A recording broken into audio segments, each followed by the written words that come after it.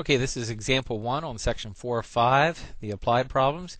And what this problem is about is we have 3 football players, player A, B, and C, who've made this many sacks, interceptions, and key tackles. For example, player A made 2 sacks, no interceptions, and 4 tackles.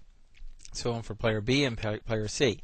Then each receives a bonus for certain things. For example, a sack is worth $1,000, an interception is worth $750, and a key tackle is worth $500.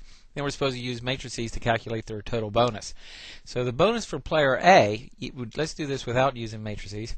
He got 2 sacks. Each sack is worth $1,000, so that's $2,000. No interceptions, so he doesn't get any of the $750. 0 times 750, and 4 key tackles, each worth $500 each. So that's 4 times 500 is 2,000. So that was 2,000 plus nothing, plus this was 2,000. So the bonus for player A is 4,000, and we could do the same thing for player B and player C. But let's use matrices now.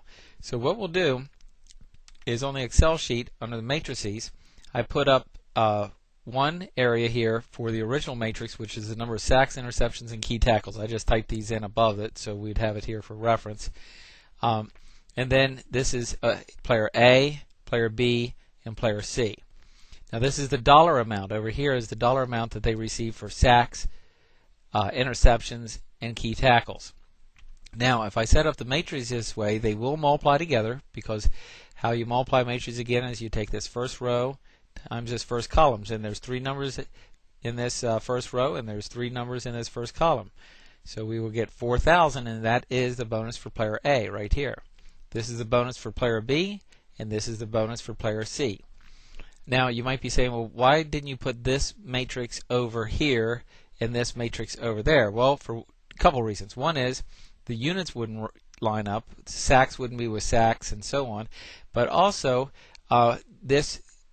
the numbers wouldn't line up. If this was over here and these 9 numbers were over on the right, then I only have 1 number in this row, and I have 3 numbers in this column, so they wouldn't line up.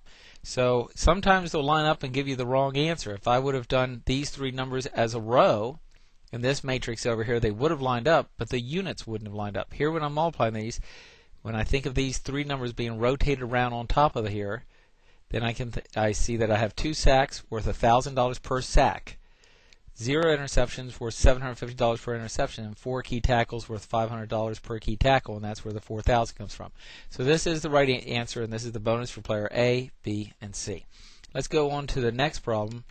And on this problem, it says that we have a hospital that has 4 floors, and there's a basement and 3 floors above that.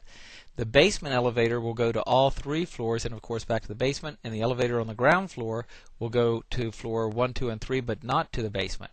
Sort of like Memorial Hospital in a way.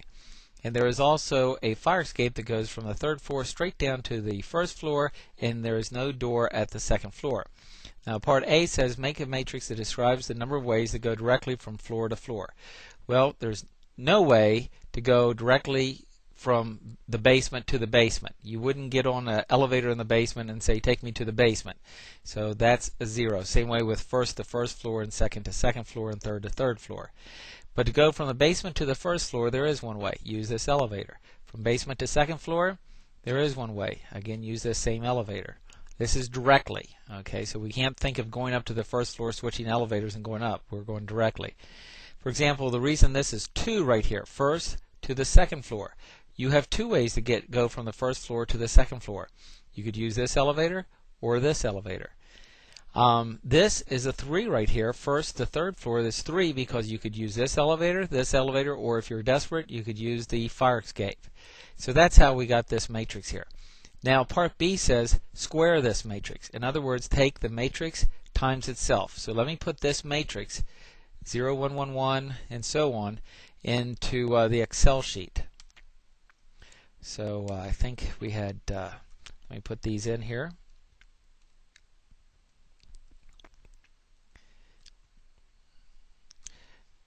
So just give me a second to put these values in. 1, 0, 2, 3.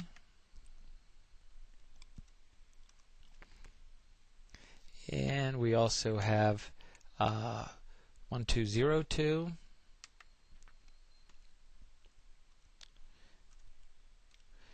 and the last row 1320. And now I'm going to multiply it by itself. Now I could retype those numbers over there, or what I'm going to do is highlight them, right click and choose copy, click on the first cell, right click and choose paste special as values, as we've done before. Now I have the two matrices in, and it automatically multiplied together, and I get this new matrix 3, 5, 4, 5, and so on. And that's the answer that I have right back here in the book. So if you want to check those numbers and compare it to the book, here's the numbers 3, 5, 4, 5. Now the question is, what does this matrix tell you? Okay. Well, this new matrix actually tells you the number of ways to go from one floor to another floor with one stop. In other words, there are, for example, 5 ways to go from the basement to the first floor with one stop. And you could list all those ways, but we'll do that one anyway. There are 5 ways to go from the basement to the first floor with one stop. Okay, you could go from the basement to the second floor and then back down to the first floor. You could go from the basement to the third floor and back down to the first. You could go from the basement to the second floor, then switch elevators and come back down. You could go basement to the third, switch elevators and come back down to the first, or you could go basement to the third floor and use the fire escape to come back down. And I just listed 5 ways, and that's the total amount of ways that there are.